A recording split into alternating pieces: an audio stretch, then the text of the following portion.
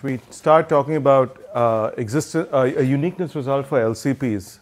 So let's just remember how we're, what our game plan here is from the LCP standpoint. What we've been doing is we take the Nash game and we show that the equilibrium conditions are equivalent to an LCP, and then we show this LCP can be related to some QP, and then we analyze this QP from the standpoint of existence. Okay, that's been our game plan. Now it's worth noting that if you want to show feasibility, so for uniqueness we went through the same process. Now for existence, we'll follow a similar trajectory.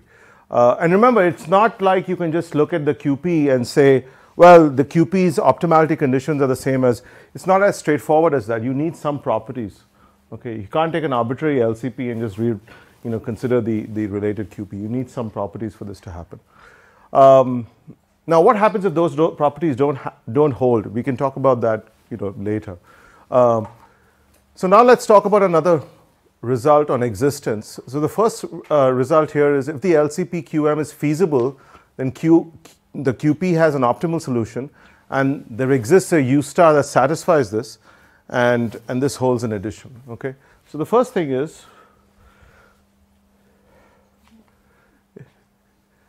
since the LCP is feasible, so what does it mean for an LCP to be feasible? Remember, I mentioned this earlier.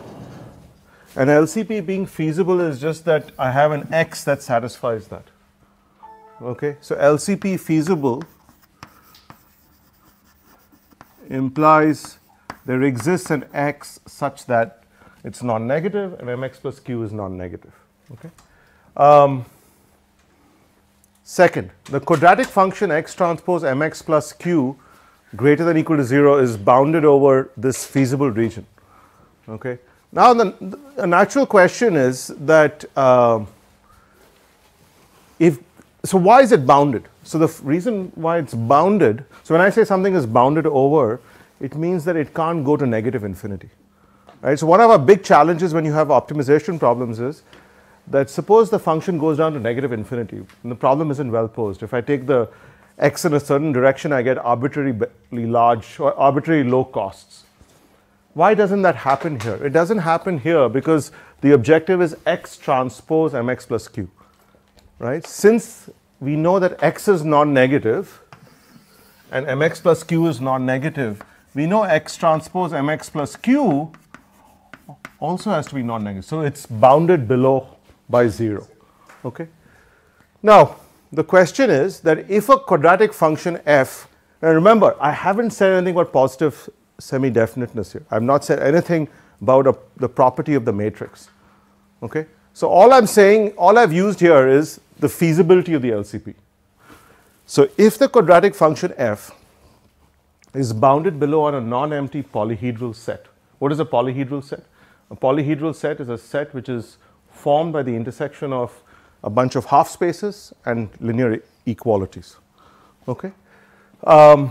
So this quadratic function is bounded below on this non-empty polyhedron, and if that happens, then f attains its infimum or its minimum on x. Okay, it attains its minimum, and this comes from a celebrated result called the Frank-Wolf theorem. Okay, so why is that important? That's important because we know an optimal solution exists to this QP. Okay, now I haven't told you that it satisfies complementarity. That's not what I'm saying. I'm just saying that there exists a solution to this QP. Because if I give you an arbitrary QP, there's no real reason why this QP should have a solution. It could be feasible, but it could be going down to negative infinity. So now we know that there is a solution.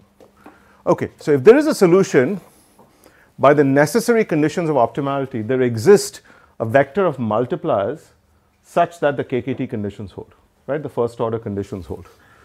So these conditions, as we've discussed before, so let me just write these conditions down for this problem.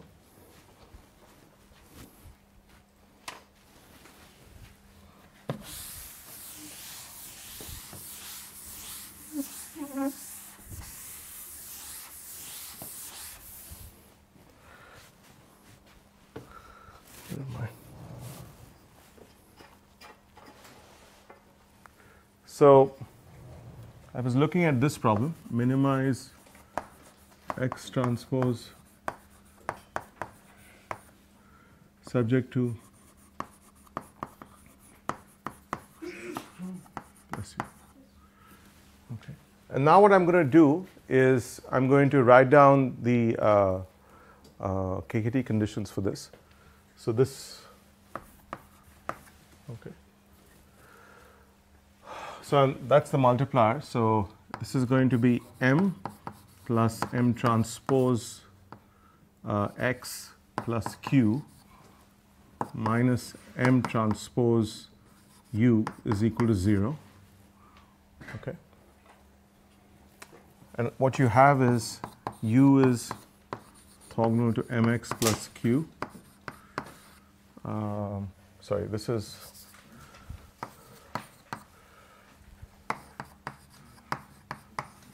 okay.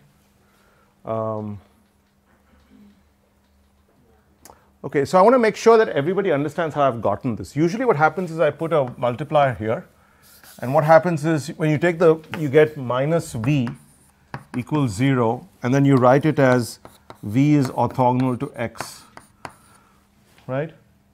But V is exactly this. So we can skip a step and directly write 0 is less than M plus M transpose X plus Q minus M transpose U is orthogonal to X non-negative.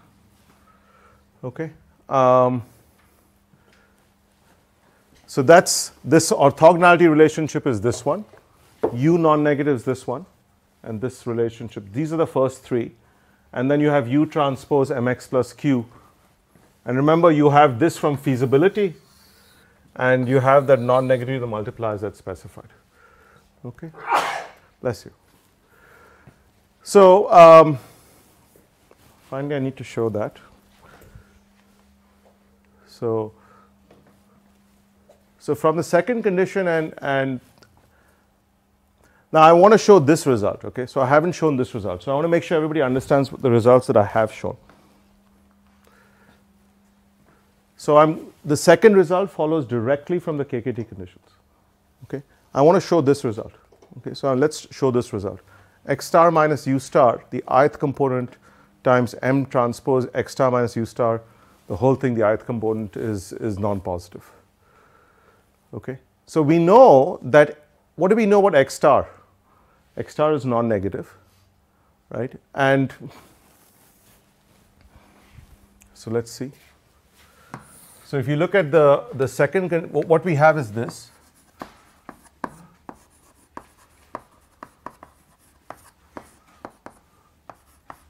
That's the first condition.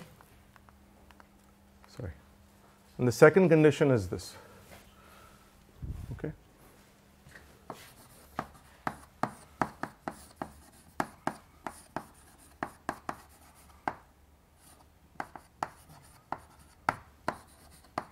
So one thing you want to remember is that generally you only add inequalities. You can only subtract when you have an inequality and an equality. Okay?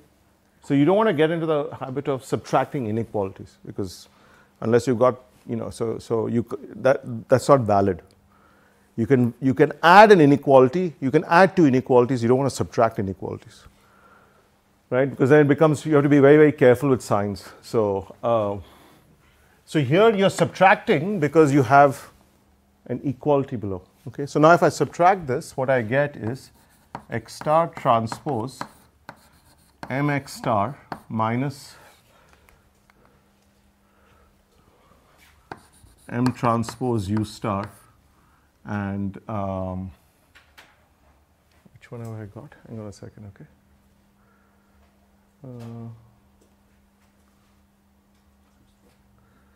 M transpose, yeah, there's an M transpose, trying to see why I should have a, oh, okay. So what I did was, I took the negative of this and I added it to this. And so then I get M transpose M transpose X star minus U star less than 0. Okay, and which and you can get this component wise. Okay, you can get it component wise. X star I times M transpose X star minus U star, the ith component is less than 0. Okay. Now, if I multiply the first condition by U star, so if I multiply the first condition by U star, what you have is, so let me write that down.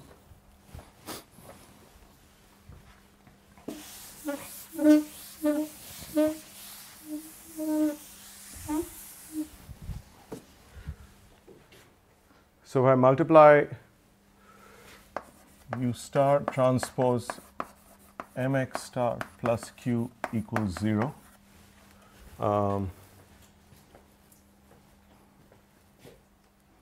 by multiplying the first condition by U star,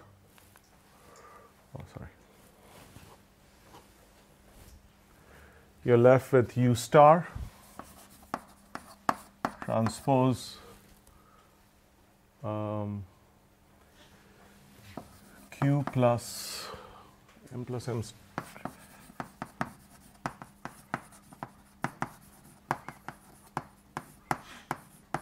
Why is this true? Because U star is also non-negative. U star is a non. So you're taking the inner product between two non-negative vectors, and that's going to be greater than or equal to 0.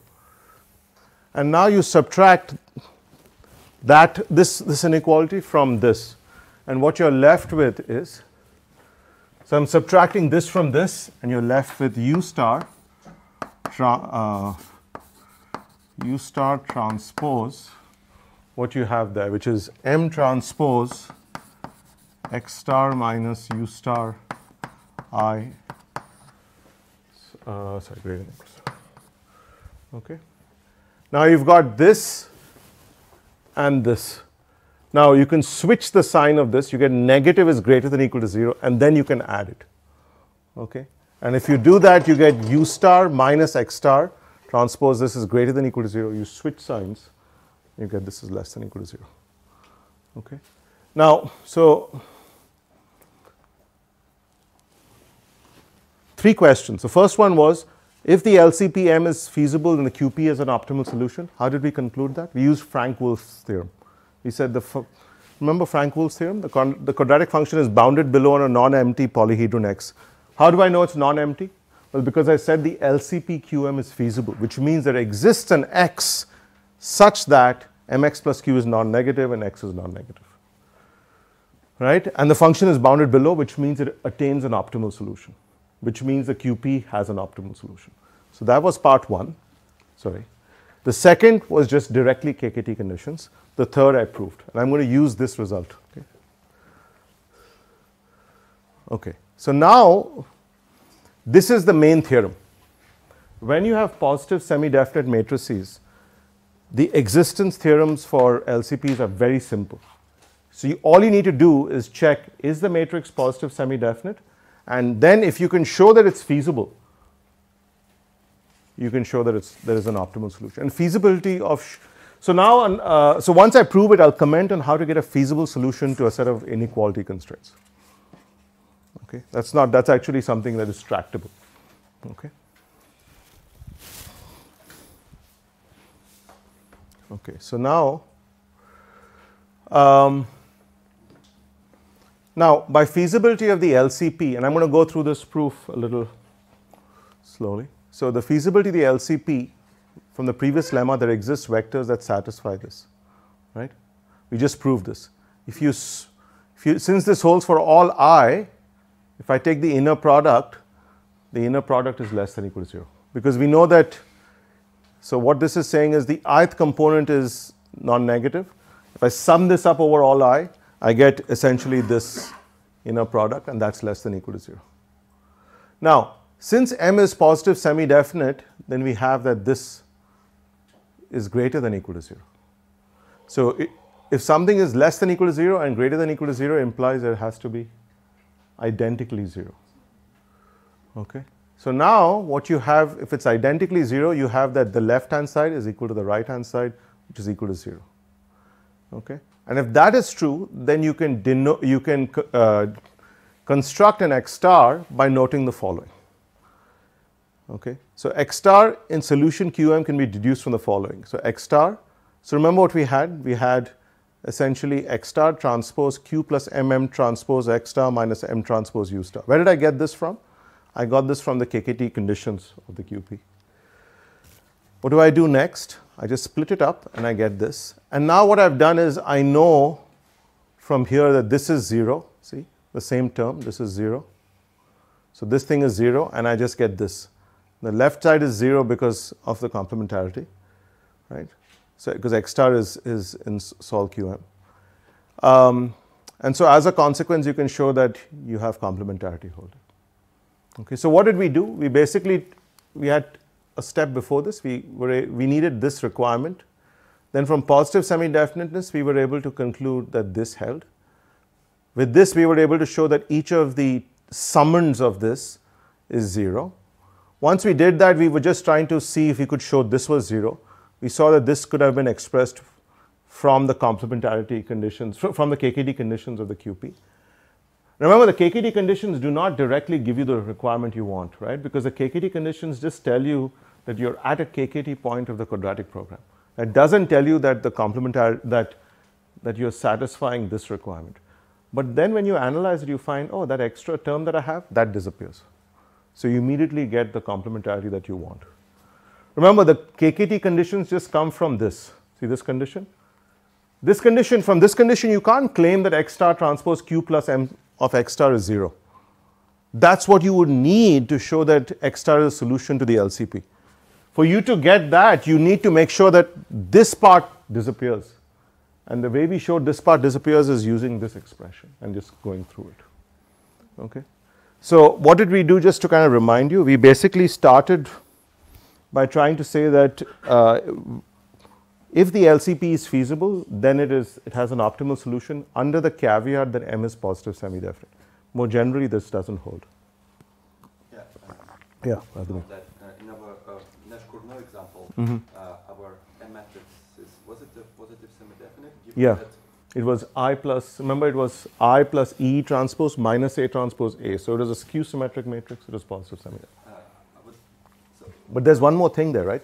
You need to show that you have a feasible solution to the inequality constraint. So in the Cournot case, if it's a constrained Nash-Cournot game, suppose I send the capacities as negative. There's no feasible solution, right? So the thing is, you need to have a feasible solution to each player's problem.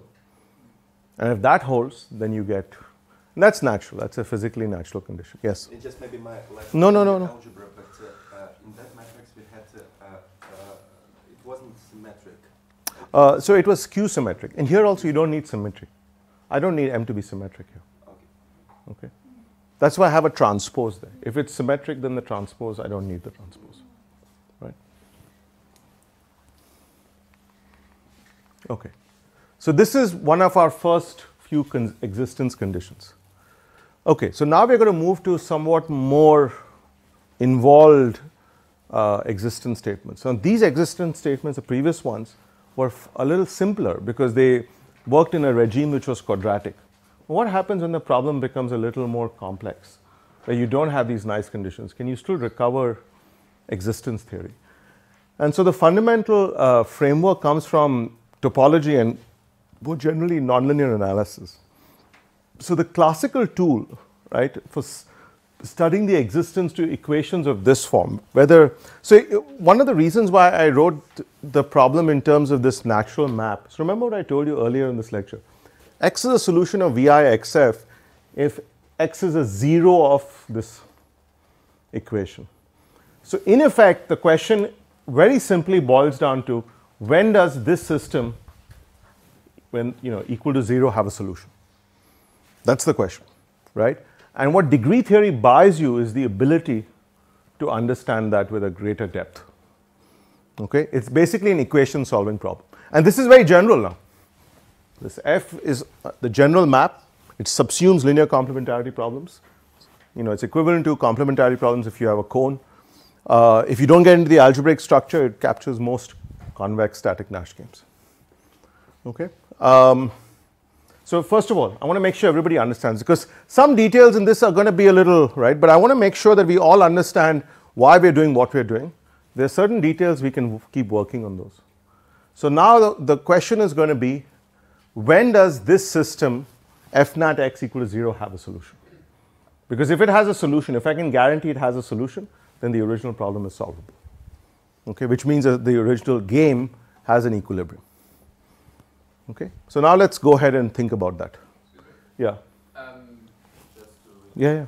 the assumption for that whole is x to be closed and bounded. Which are you talking about this problem? The No, I haven't given you the. I'm going to start working on the theory. I haven't told you anything about when this. I'm just telling you that that's what we're going to start looking at now. No, yeah, but going back to what we did this morning. Yeah. So what we did this morning, the only requirement on x that I have is that it's closed and convex. And F is just a continuous mapping. So it's just the grade. It's basically a continuous mapping. It has. Yeah, I have no other requirements on it. Okay.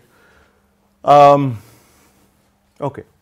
So we use a theory called degree theory. Okay, so degree theory is actually a more general theory that is used for partial differential equations, a host of other problems. Okay.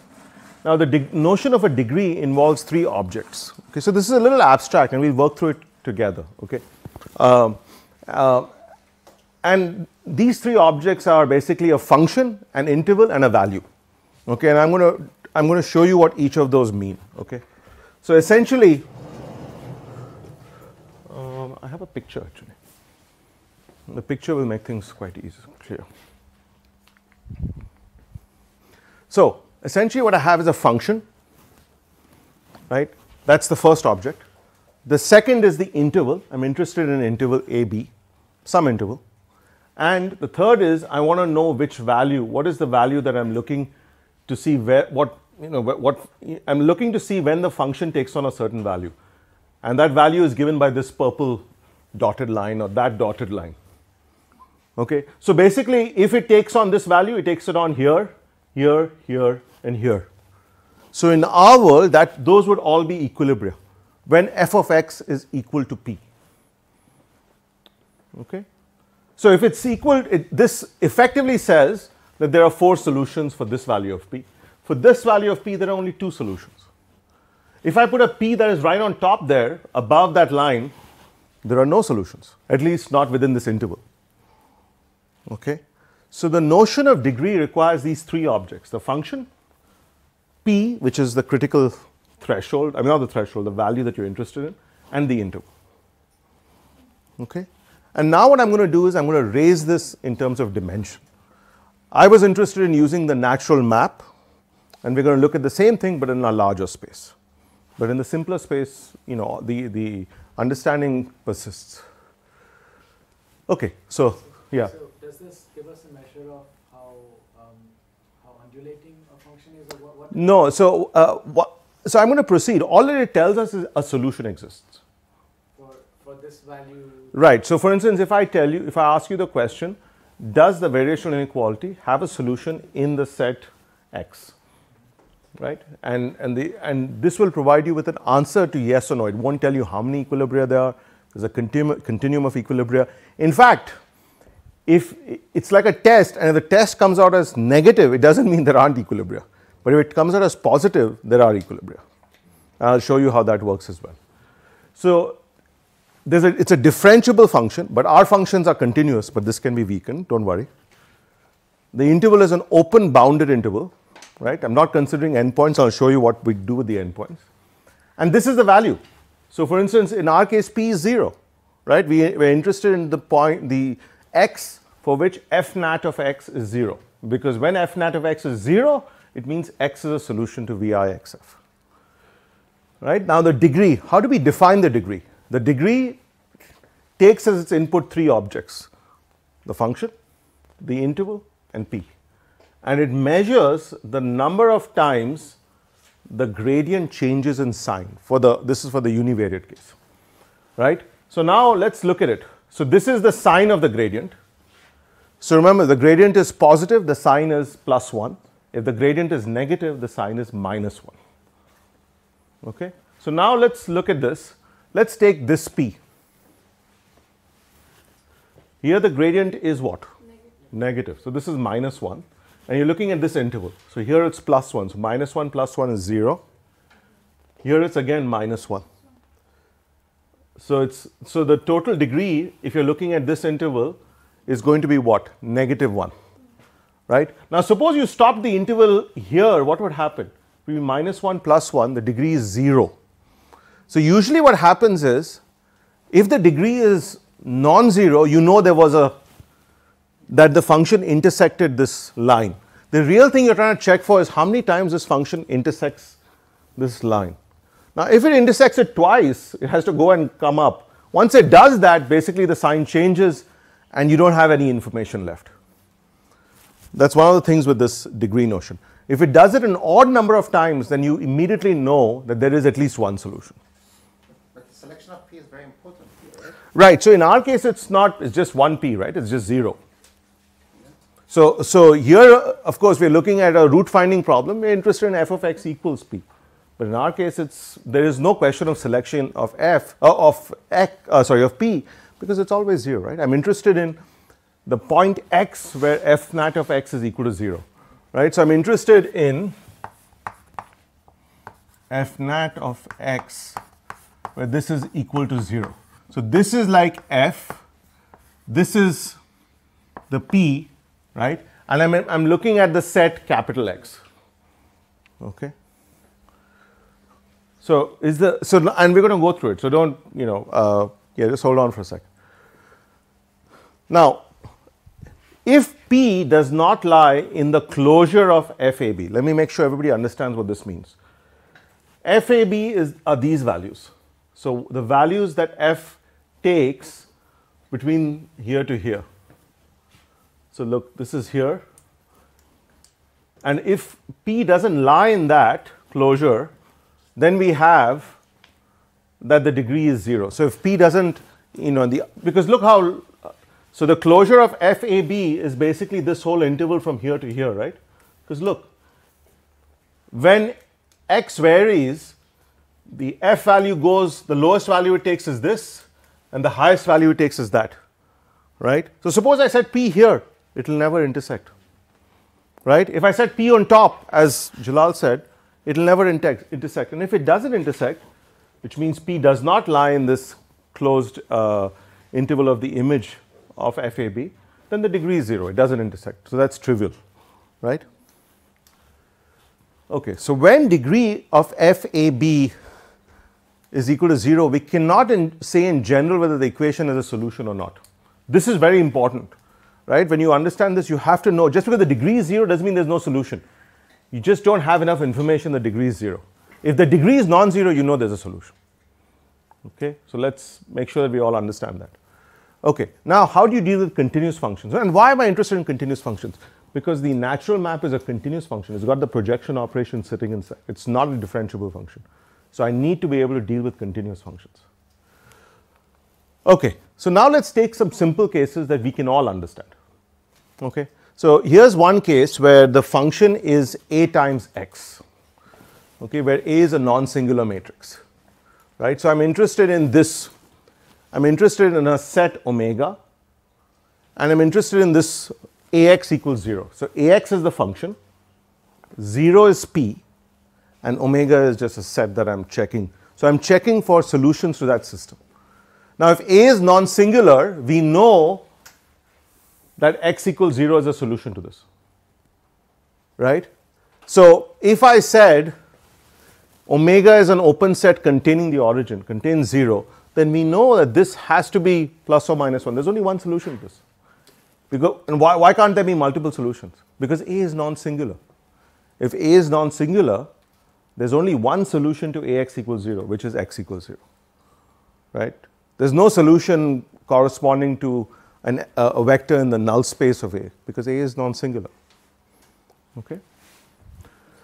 Now, so first of all, so basically, and then, so this tells you it's plus or minus 1. Don't get too caught up in the determinant of A. So the determinant of A, if it's positive, it will be on one side or the other. I'm not so worried about explaining this notion to you. What I'm interested in is you grasping that this is plus or minus 1. When you have ax equals 0, there's only one root, which means that ax equals 0 will only intersect the y-axis once, because there's only one root. So which means the degree is only plus or minus 1. And the degree depends on basically the slope of this. And so the reason why I have this is you think about this thing, the slope, the counterpart then here becomes something like the determinant. It's not that easy to see that, so I don't want to get into that. Okay. So first of all, does everybody understand why this, so I'm not so worried about you understanding why it's plus or minus, but the fact that it's 1, because it's only going to intersect once. It will never come back up because there's only one root. Okay. Now this is a simple case where I know there's only one root. Problem is if there were two roots, it might be 0, and then you don't have any information. Now let's take another case. Suppose phi of x is ax plus b, and I'm interested in when this is 0. Okay.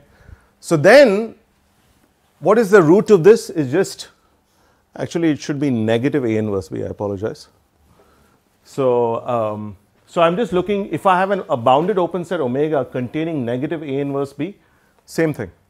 Nothing changes, I'm just translating the problem. Okay. So in algebraic topology, this approach represents the starting point, this. But here we adopt what is called an axiomatic approach. And the axiomatic approach relies on 3 axioms for the degree. Okay. So, and these axioms I'm going to specify here, but before that I need to just define the degree for the multivariate case. So previously I gave the univariate case. This is the multivariate case. So the set omega is a bounded open set. The mapping phi is defined on the closure of omega and is continuous, not necessarily differentiable. And p is not a critical value. And what I mean by that is on the boundary of phi, on the boundary of omega, so p doesn't lie in the boundary of omega. And what I mean by that is that basically the root of the equation is not on the boundary, right? So essentially the equilibria are not on the boundary. Equilibria have to be inside. That's what I'm looking for. Okay. So let's take an example so everybody is on the same page. Okay, let's take this simple example. Phi of x is x divided by the norm of x. Okay. Now, does anyone know what that looks like? What does x upon norm of x look like as x varies in Rn? First of all, what is the size of phi of x? What is the norm of phi of x? Who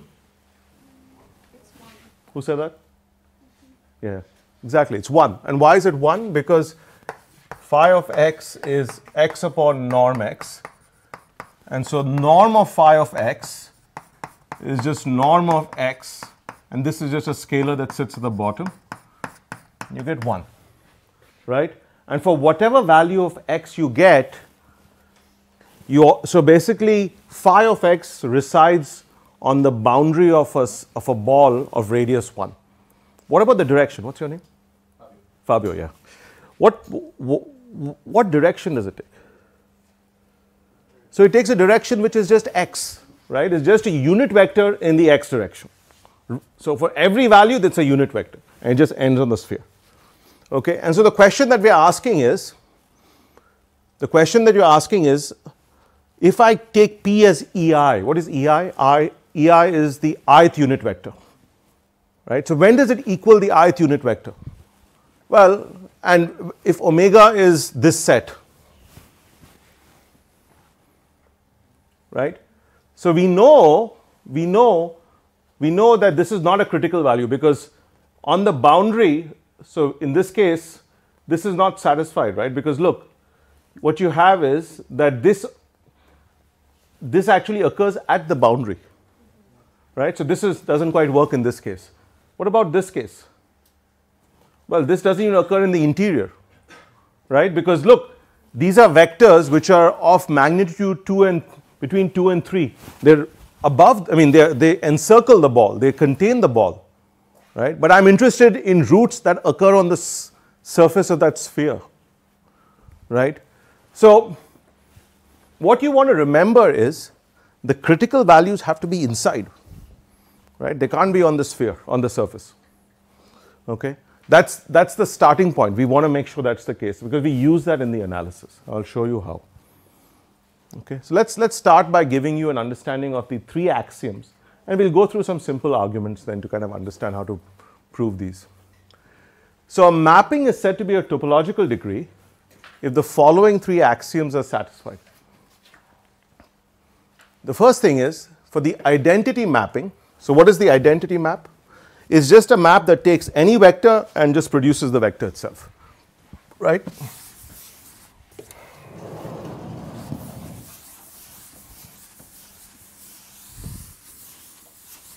So 3 axioms, let's write them out. So axiom 1 pertains to the identity map, right? For the identity map,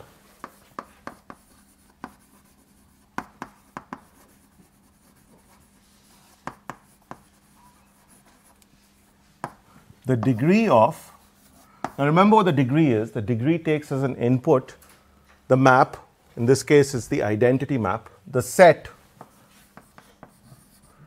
and the critical value, and this is equal to 1 for any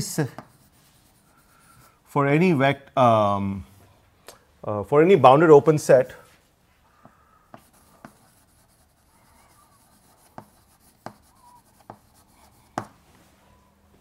and any p that lies in omega. Okay, let me give you an example of that. Okay, let me give you an example of that. Suppose omega is negative, let me just say it's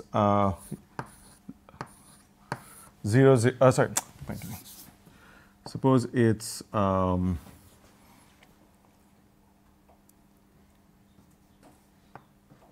want to give you a set which is yeah, let's go this. So this is a ball of radius 3. Okay. Now let's assume that P is equal to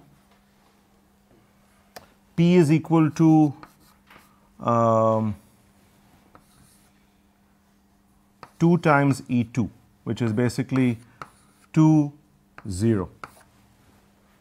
So I'm interested, if this is the identity map takes x and gives you x, right? I'm interested in this question. When is the identity map equal to 2, 0?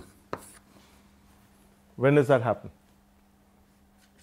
It happens at 2, 0, right? When x is 2, 0, the output is 2, 0.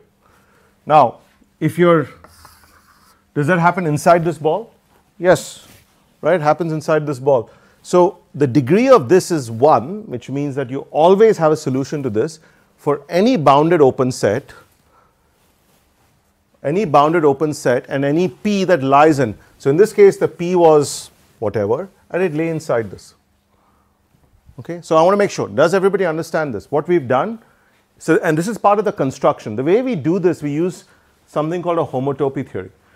The idea is that if I want to show that there is a solution to an equation, I start by saying that I know there's a solution to some other equation, and I keep modifying this equation till I get that equation, right? So and I'm going to give you the geometric intuition of that.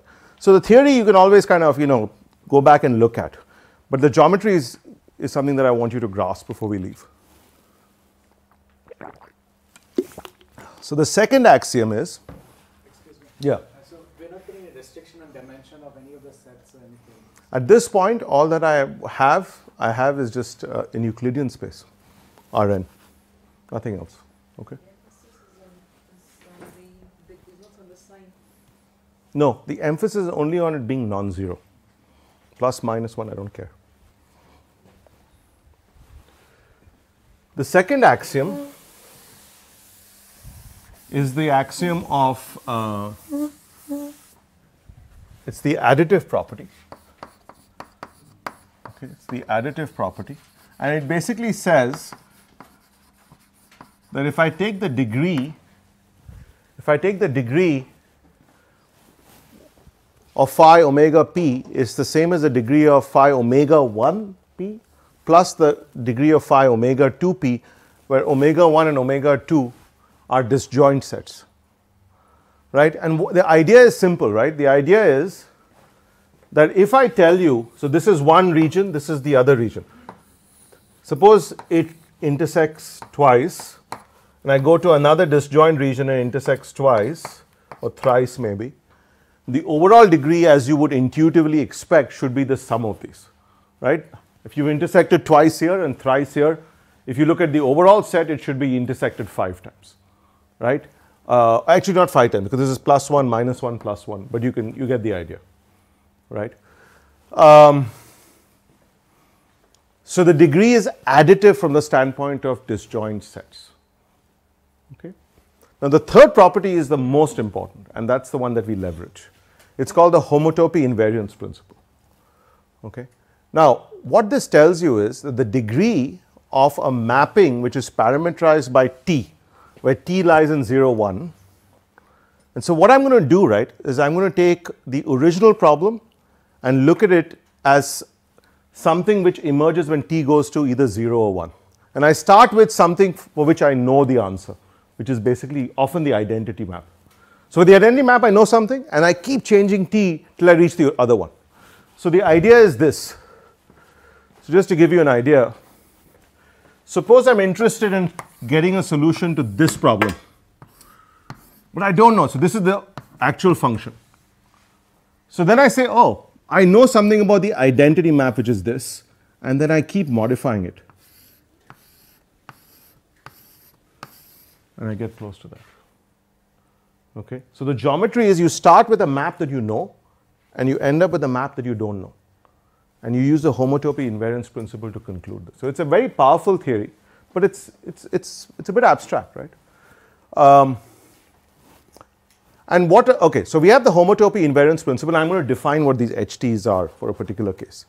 So HT is again the map. This is the set that we had before, and V of t is this is the trajectory of critical values that I'm interested in. Okay. Now V of t, what the only thing we need is V of t does not lie on the image of h of boundary of omega t. I just don't want to make sure these critical values can't lie on the boundary. That's the only thing I want. So basically it means equilibria cannot be in the boundary of my set. They need to be inside. Okay, that's what you should be concluding. Okay. Okay. Two simple results which don't require, which I'm not going to prove. If omega is an open bounded subset, the degree of phi omega p is the same as the degree of phi minus p omega 0. So that's not difficult to imagine.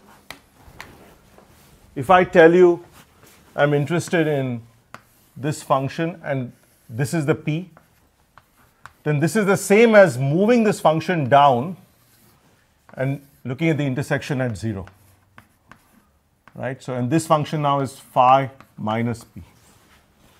Very simple idea. Just you can shift it down and it's the same as looking at the critical value 0. Clear? Farzana? Clear? Similarly, for any A, if I look at this, I can translate the domain, translate where I'm taking the, evaluating the map. So here, phi of x A is equal to phi of x plus A.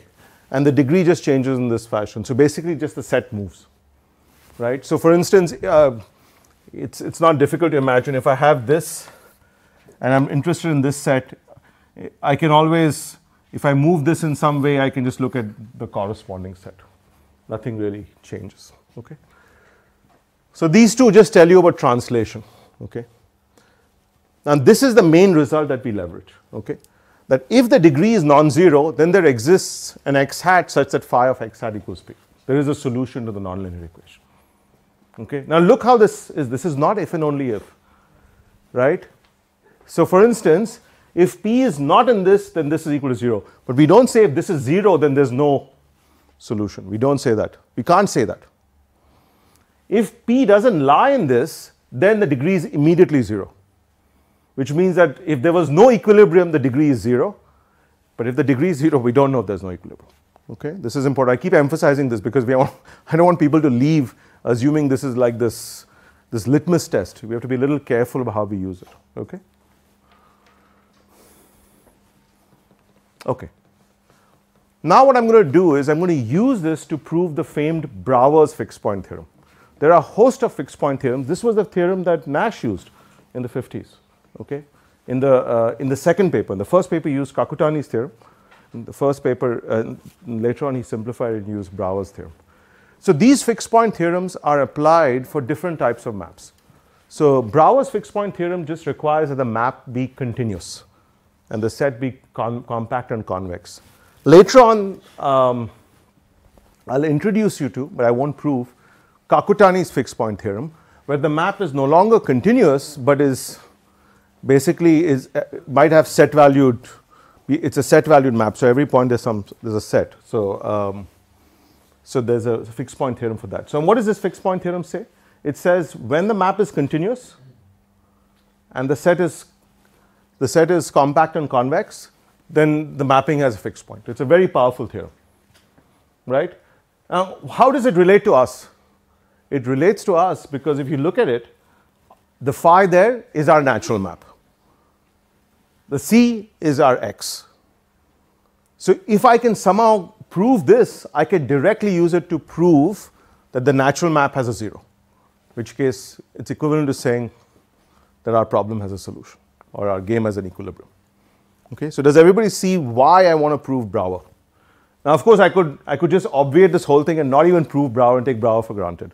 The reason I want to prove Brouwer is it's one of the first instances of where you can use degree theory so you can understand how powerful it is, how useful it is, and maybe if you find problems which are relatively tractable from this standpoint, you might be able to use it, for which maybe some of these theorems cannot be directly applied.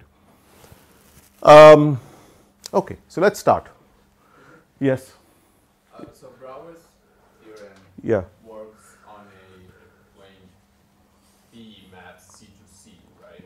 That's why you don't Not C to C. Oh yeah, in this case C to C. Yeah, sorry, I thought you were talking about, yeah, C to C. That was my exact question. So if you don't map C to, you went to C to X, Rn, yes, exactly. does it still work? No, you have to do an extension. I'll show you that. This is not, you can't directly apply Brouwer. Yeah, there's some more machinery. There's always something more, unfortunately. So Fabio makes an excellent point, right? So if you look at Brouwer's theorem, the image of the map is the set itself. But if you look at VIs, F maps from X to Rn, not necessarily to X.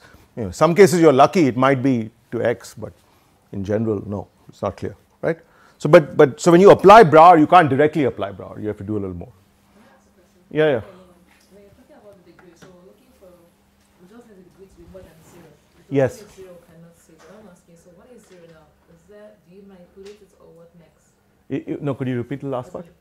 When a degree happens to the 0. Yeah, then you can't say anything. You just have to, you're stuck. You can't use this approach. Okay, so then it just means that there could be an equilibrium, there needn't be an equilibrium. You don't have, at least not, this avenue doesn't give you as much then. But if to play with the bounds, to see if the different bounds we may end up to different degrees. Usually you do this in a more abstract regime, so the size of the set may not help you as much. I mean, unless there's something structurally that's going on.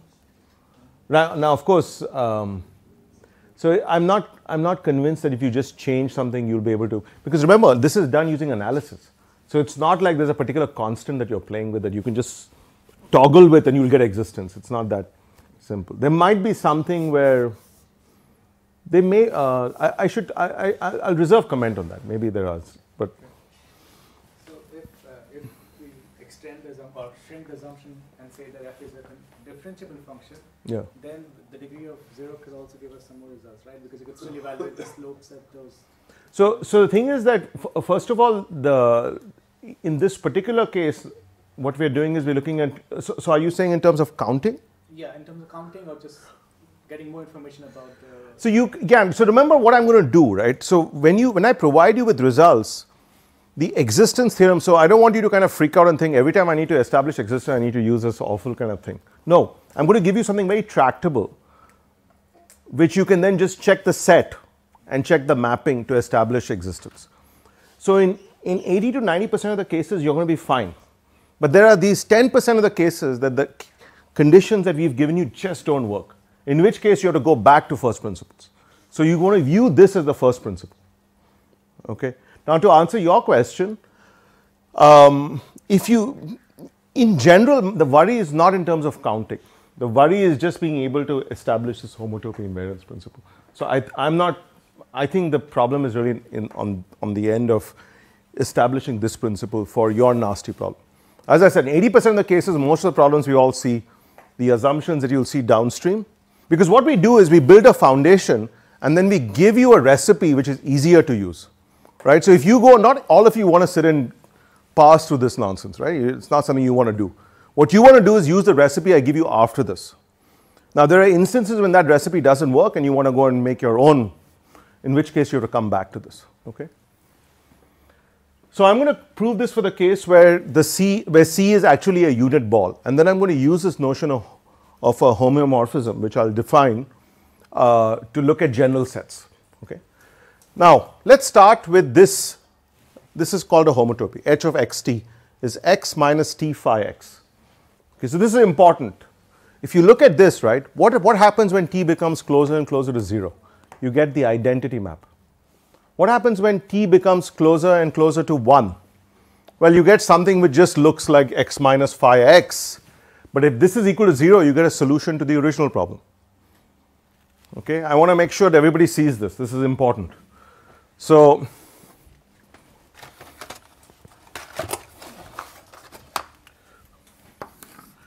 when h of x, this is equal to x minus t times phi of x.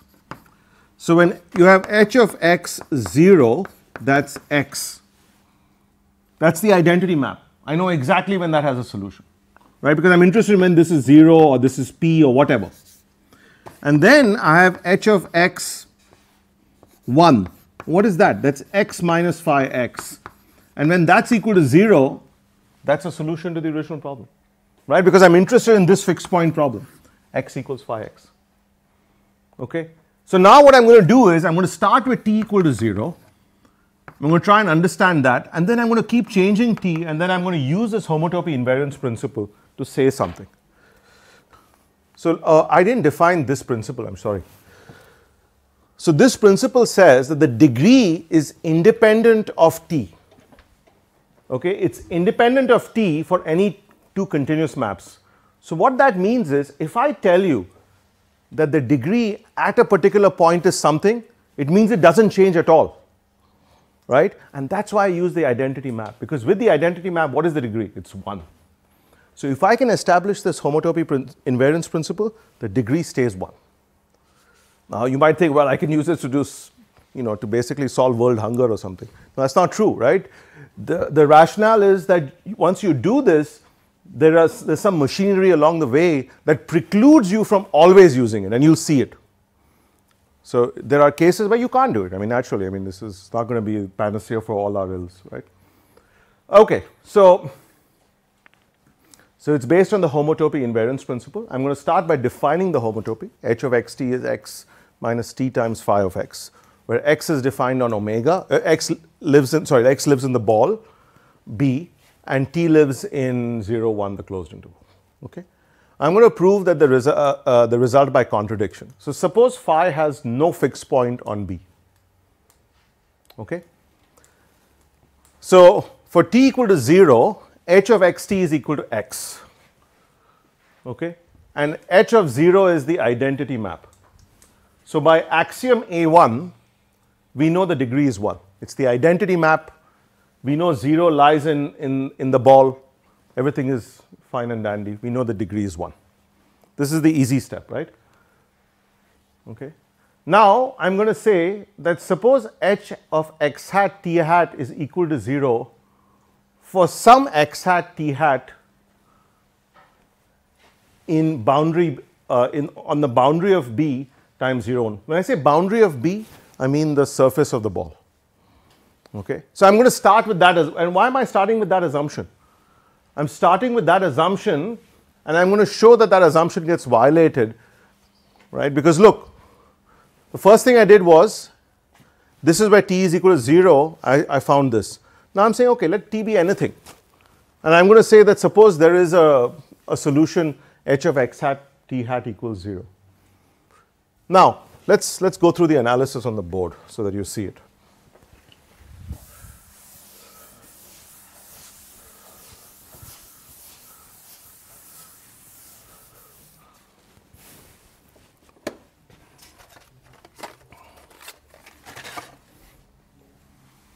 So h of, so suppose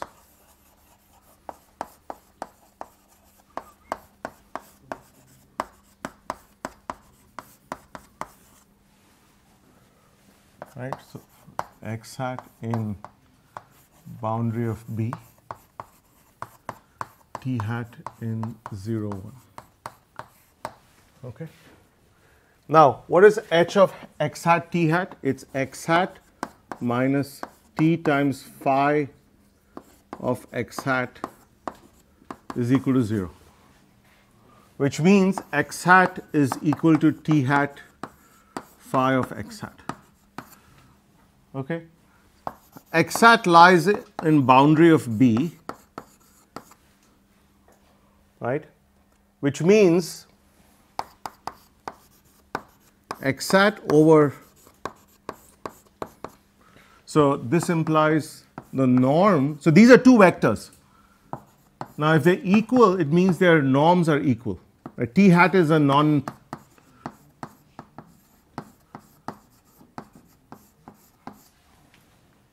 okay. I can divide this by x hat, norm of x hat, which is the same as t of phi of x hat over norm x hat. But this is the same as t hat of phi of x hat over t hat norm phi of x hat. But this cancels, so you have phi of x hat over norm phi of x hat. But we know, what is this ratio? 1. Why is it 1? Because we just proved if you take the norm of that. No, yeah, but we said x hat is on the boundary of B, so the surface of the ball. Right? Because it's on the surface of the ball, this is 1, which means this has to be 1. So everybody see these steps. Okay. So if that is the case, what we have is h of x hat t hat. So now if this is the case, it follows that phi of x hat lies on the boundary of B and t hat has to equal 1. Okay. So now we have that h of x hat t hat equals 0 with t hat equals 1, which implies that phi of x hat is equal to x hat. Right? We've got a solution, but what's the problem? Right? But this violates our initial claim that there is no fixed point of phi in B, because look, at the outset what we said was that there's no, this violates our initial claim, sorry, there's no fixed point of phi in the boundary of B. I should be careful. This is boundary of B.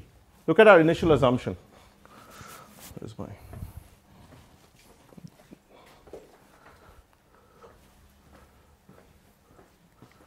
on the ball B, one second.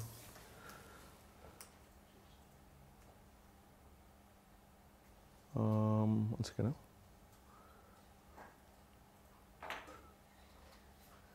Yeah, this violates our initial claim that there is no fixed point, because look at this. We are starting by saying, suppose phi has no fixed point on the ball B, right? We are starting with this assertion. We find that there is a fixed point, so this violates our initial claim, which means that 0 cannot lie in h of boundary BT, because that's what I did. I assumed that suppose h of x hat t hat equals 0 was something on the boundary. This is not true. So consequently this holds, right? Now why do I care about this holding? Because this holding is crucial. look at the homotopy invariance principle. I need to make sure the Vt is the p that we have, the degree. We need to make sure that this holds. If this doesn't hold, we can't apply the homotopy invariance principle. So through a contradiction argument, I showed I can apply the homotopy invariance principle. So now, in addition, we know that H is continuous. You need H to be continuous. We know Vt is 0 throughout because the critical points I'm checking for the p's are always 0 in this case, right? So now I can use the homotopy invariance principle where omega is the interior of B because omega is an open set. Okay. So once I have that, we're done. We say the degree, by the homotopy invariance principle, the degree of H of t is independent of t. So the degree of H of 0 is equal to the degree of H of 1. But what is the degree of H of 0? It's 1, which means the degree of H of 1 is also 1. But what is H of 1? It's x minus phi of x, which means x minus phi of x equals 0 has a solution. Okay. So what we have shown is that there exists an x hat such that H of x hat 1 equals 0, therefore x hat equals phi of x hat, phi has a fixed point in B.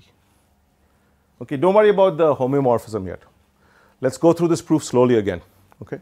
Yes, Fabio. No, that was my point. Like, why can we claim that that degree is independent of t? That I lost anyway. Yeah. So let me show you that. Yeah. So the claim that the degree is independent of t comes from this principle. This is called the homotopy invariance principle, and it's not something you can always conclude, right? The way you conclude that the homotopy, so that the degree is invariant with t, is that you need to have continuous maps H and V of t. V of t is what this thing is equal to. In our case, this is 0 for everything, so it's trivially continuous. H is the sum of x and phi. It's also continuous. The big question is, you need to make sure 0 doesn't lie in the H of the boundary of omega. That's the pain. Always making sure that's, and that is, what is that in words? That just means that the equilibria have to be in the interior. They can't be at the boundary. Okay? And if you can show that, you're almost always done. So now, so what did we do? We started by saying we defined a homotopy. Now you might say, how do you come up with a homotopy? What is the right? Well, think about what you want to solve for at the end. If you want to solve for a fixed point problem, you want to solve for something which is x minus phi of x equals 0, then you say, oh, and you have to think about what you have access to. You always have access to the identity map. So you want that in the homotopy, and in the limit you want the original, which is x minus phi x, right? So you start with what you have, x, and then you end up with what you need, which is x minus phi x. Okay. Uday, just a suggestion. If we can implement this for a Nash-Cornell game as an example, it might be more. So what I'm going to do, right? So the way this works is that you don't implement it directly. What we do is we say this theory is then applied to variational inequalities, and then that condition we can refine for each of these, and that's what we do. Okay. But do we have an example on this? So I'm going to show you that. Yeah. Yes, Arno. Yeah, so I'm going to go through it further. So I'm going to prove the result by I'll just go through the whole proof again, just so that everybody's with me. So we start by contradiction. We start by saying that phi has no fixed point on the ball B. Okay. So now we start with t equal to 0. When t is equal to 0, we know the degree is 1. Then we say that suppose h of x hat of t is equal to 0 for some point on the boundary, where x is on the boundary. So we're starting by making an assumption that the equilibrium is on the boundary. And we know that that's something we don't have, or we're going to derive a contradiction to violate that somehow. So in this particular case, we're able to go and show that there is a contradiction. Right? This violates our initial, we're able to show there's a fixed point, but this violates our claim that there was no fixed point. Consequently, that claim is incorrect. That 0 does not lie in h of boundary B of t. Right? Because that was violated right there when I said x hat, h of x hat t hat is 0.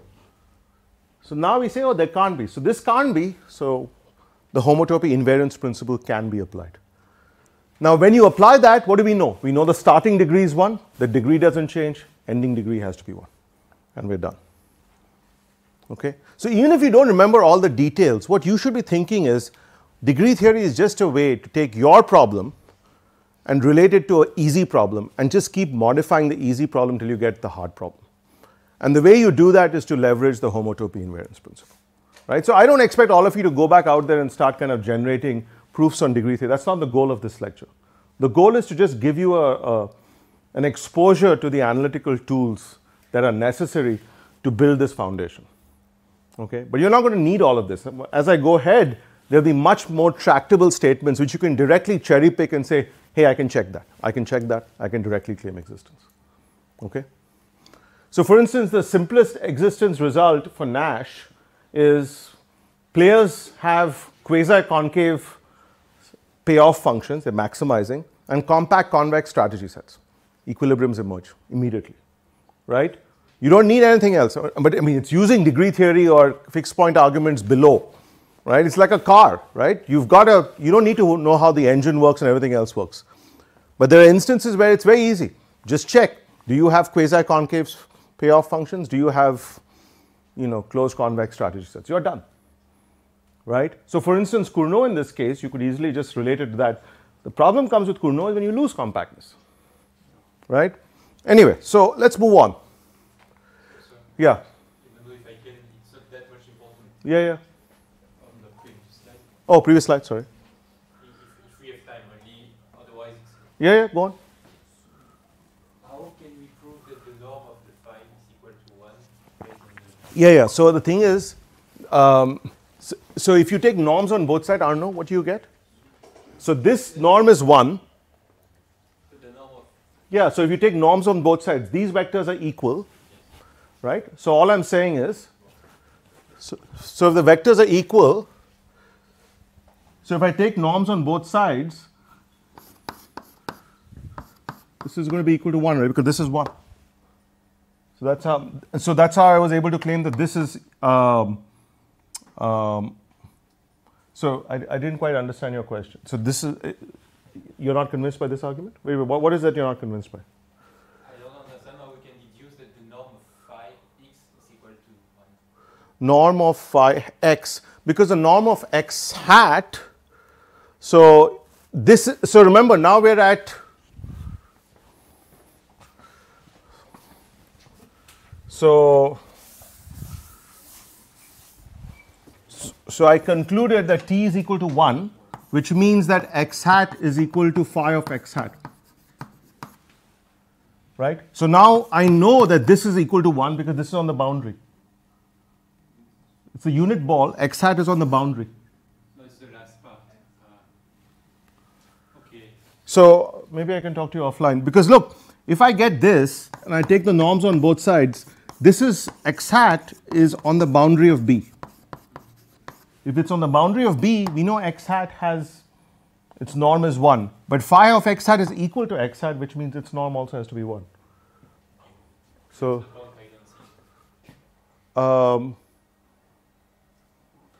okay, I'll talk to you offline, yeah. Okay, so then,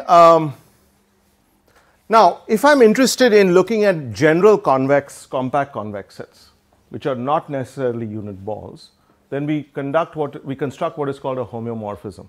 So what is a homeomorphism? It's a relationship between two sets. So a mapping phi that goes from S to T is said to be a homeomorphism if phi is continuous and bijective, and phi inverse, the reverse direction, is also continuous. So let me give you some insight into this. But I don't want to spend too much time on it. The idea is basically I can take any unit ball, construct a mapping to any other convex set and go back. So if I can get a result on the unit ball, I can get the result on a compact convex set.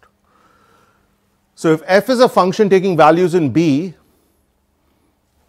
then f is called an injection if it maps distinct objects into distinct objects. So this is called a one-to-one mapping. It's also called an injective mapping. If you go in the reverse direction, so not in the reverse direction, if you have a function that is defined on the set taking values in B, it's said to be a surjection if for any B there exists an A in A that leads to a point in B. So for any point in B, you can find a point in A that takes you there. Now, if a mapping is both surjective and injective, then it's called bijective. So this mapping has to be bijective, which is 1 to 1 and on 2. And the inverse mapping is also continuous. And with this, you can use this definition of homeomorphism to extend Brouwer's theorem to general convex sets. I'm not going to do that. I think that's beyond the scope of the class. So. But I just want to tell you how we do it, the idea. Okay, you don't need to spend as much time on that. Now, so there have been questions about how do you apply these results more generally. Okay, so now let's think about that. So if K is a compact convex set and F is a continuous map, that's our VI. I've said nothing about any other properties of F, just that it's continuous. Okay, so take any game, strategy sets are compact and convex, and just take the first order gradients. Okay, that's your mapping F. It turns out that that's all you need. If the set is compact, convex, and actually you need non-empty, of course, and the mapping is continuous, then the solution set is non-empty. So there is a solution. So equilibria exist immediately when you have continuous maps and compact convex sets. How do you prove this? Just by saying that you write down the fixed point using, so basically you can write it as the natural map equals 0, or x is equal to the projection of x minus f of x, right? And then you use Brouwer's on this. Now, so the mapping here is from K to Arnaud's point. So this map, or Fabio's point. This mapping is from K to K, because remember what you're doing is you're taking x and you're projecting onto K. Okay, not always. In some other cases we might have to deal with other issues, but here the right hand side is always in K. Okay, so thus by Brouwer's fixed point theorem we have a fixed point for this. Now remember, the Brouwer that I proved, K was a unit ball, but using the homeomorphism argument you can extend that to general convex sets. Okay. Okay. Now let's relate this to Nash equilibria. This was a question that was raised. How do you relate this to Nash equilibria? How do you directly kind of invoke these arguments? So a Nash equilibrium exists in an n-player game when for each player the set xi is compact, convex, and non-empty. Okay, so suppose you have linear constraints and capacity constraints, immediately compact, convex, non-empty. And theta is a continuously differentiable and convex function in x for each x minus I. Immediately you have existence. Okay. So Nash established the existence of an equilibrium using Kakutani's theorem, and then 1 year later he improved the proof by directly applying Brouwer's theorem. Okay. So I think the original paper was like 5 pages. I mean, it's remarkable. Okay. You can also do this for saddle point theorems. So saddle points are basically when you have constraints. So I'm not going to go into that. I had that. I didn't want to spend time on that. So now let's look at set valued maps. So a set valued map, let's see.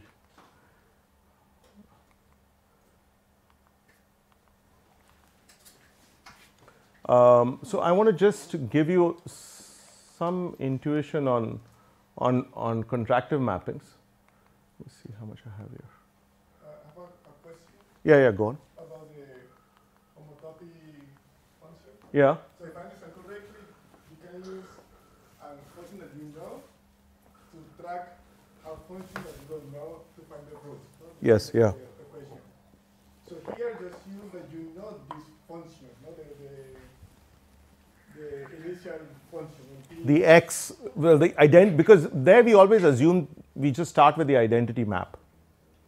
You always start with that. It's a convenient one to start with.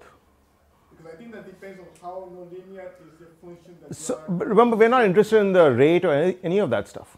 We don't care because we're just looking at this from the standpoint of, now, are there other settings? If you know that there's some other function for which you always have a root, then start with that, I suppose.